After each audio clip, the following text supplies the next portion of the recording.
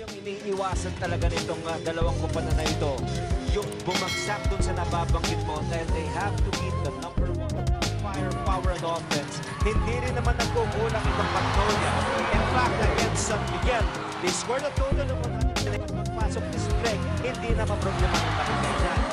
Bwornlee answers back with a 3. Hindi lang si Greg yung walo ang abante ng Magnolia. Bwornlee steps back. That's a 3! What a way to finish the first quarter para kay JB. Now the attention is again definitely going to be Bwornlee, Thompson, Aguilar, and Kagiwa.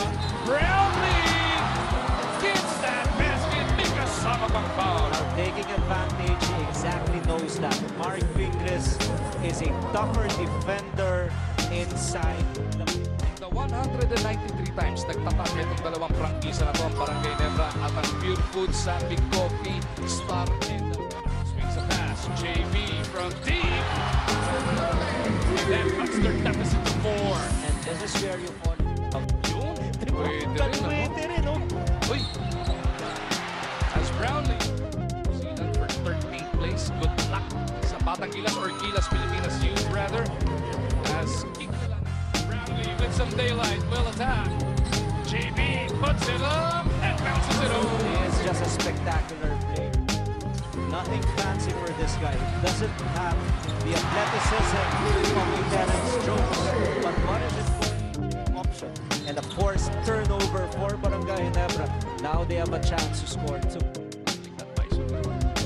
Kasi may mga karakter dito eh. Si JB in this conference, almost 33 points per game. And just sensing na medyo malabya yung score. Bwornlee for 3. Punches it through. Again, up against JB, especially coming off screen. And you are going to switch in your Magnolia. You have to jump switch. Look at that. Coach RG. Tapos, 4 assists na lang. Triple-double na si JB. 5 out of 7 from the 3. The defense of Magnolia has to commit.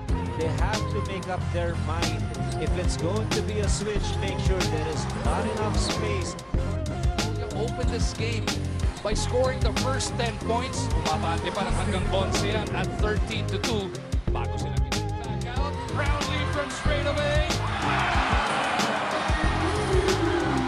The last time I saw that shot, almost from the same. Ayaw kung maitabla pa yung outlook na dyan. Justin Bwornlee now with 34 points. To get the necessary space, and that is why it seems like nadagdagan ng alas. Bwornlee finally breaks the silence para sa Barangay Ginebra here in the 4th.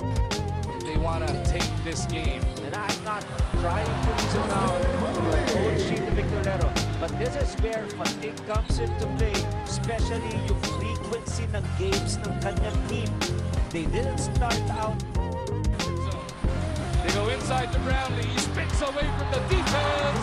Bwornlee with 41 big points. Available in the third quarter, but he was just so tired. But this guy, the machine called Justin, and he has 45 points. You really want to give majority of the possessions to him because he's scorching hot.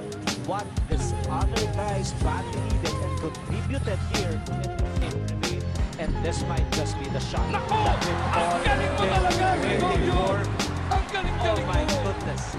I can't believe myself. Ngayon ka pa lang ng hula ng 2 beses sa isang game. Nagkatotoo ba pareho? Point blank jumper to increase the lead of Barangay Ginebra to 15. Block there.